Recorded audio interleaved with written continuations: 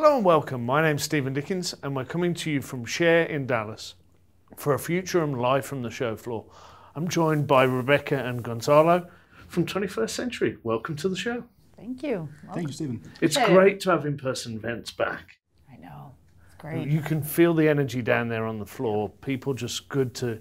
We bumped into each other last night. It's just good to be back in person, don't you think? Oh, absolutely. That's how you really can help and share. That's the whole point of Share, right? We've been able to do this job remotely for the last couple of years, but it's so much better to be back, I think. Absolutely. So tell us a little bit, Rebecca, about 21st Century. Give us a bit of an overview for the listeners and the viewers. So 21st Century Software, as many people know out there, has been around for many, many, many years, right?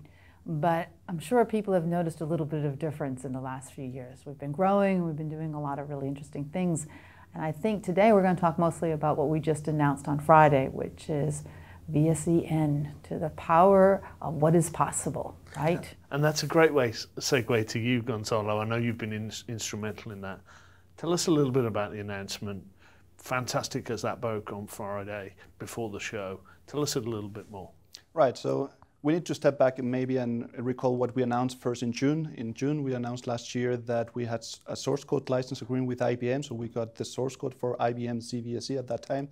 And with that, we have now the opportunity to create a derivative product that is totally compatible to what IBM has offered. And that's what we call VSEn version 6.3. And in that, we're including the base part of the stack for the beginning. We call it OLTP, that's what IBM called KICS. VCDD, that's what IBM called VTAM, and also TCP/IP stacks that the customers are used to, and we'll be providing more functionality with the years. We have invested in a new team, we have been doing skill transfer with IBM, and that's working very fine. I think this is a really foundational moment for the mainframe. VSE has been a long-standing platform, and I think having 21st Century as the steward of that going forward is really foundational. What's the reaction been from the clients? I know we're only a couple of days, but I can imagine your emails lit up already. So far the reaction has been very positive, and I'm very excited how the reaction has been moving forward. The customers, of course, want to understand what is it, why did we need to change the names? Those are some questions that we can very answer, but important is that those name changes is just marketing product change of the names, but really the commands or the APIs have not been changed. So the customers should be totally compatible to the way they used to work with IBM VSE, now should continue to be compatible. So if there's anything from a JCL perspective or a coding perspective, it's same as it was, correct, just marketing going forward. Rebecca? One of the really nice things, though, that we're doing, and Gonzalo's done a really great job, is when you go to Stuttgart and you see mature people who are really knowledgeable on VSE, and now they're training young people. And so what's happening is this revitalization, and all of these people that are really interested. It's a lot of fun. That team in Stuttgart is fantastic that he's building, and that's the support that we're starting with in learning and driving. So that's part of what we're doing with VSE. It's not just about functionality we hope to get to, but it's also about making sure the ecosystem is strong and that Z is strong. And that gives me a perfect segue. What can we be expecting next? Obviously, a lot of work, we spoke about it off camera, a lot of work's gone in over the last year or so to get to where we are today, but what can we expect going forward? Well, for sure, and we have put some part of it already in the announcement, but for sure we want to continue supporting IBM C new coming generation hardware.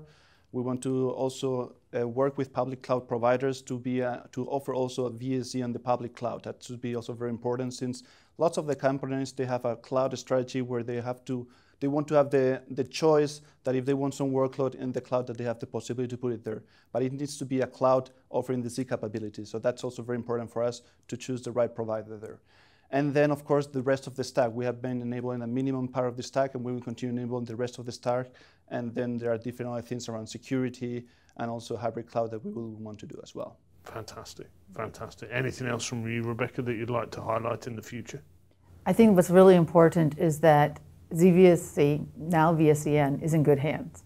And we're going to drive it forward in a very positive, and Gonzalo is the right person to be driving this. He understands the ecosystem, he understands the product, and that is something that the customers can now feel good about and continue with their journey. And if they want to go towards cloud, that's part of our direction. If they want to keep it on-prem, that's part of our direction. It's going to be flexible, and the customers have skilled people learning the products so that they can feel comfortable about the platform. I think the big takeaway for me is the stewardship of VSE is now assured. 21st Century's invested heavily in that over the last few months and has got a strong plan from some of our conversations to continue to invest. I think there's exciting times ahead.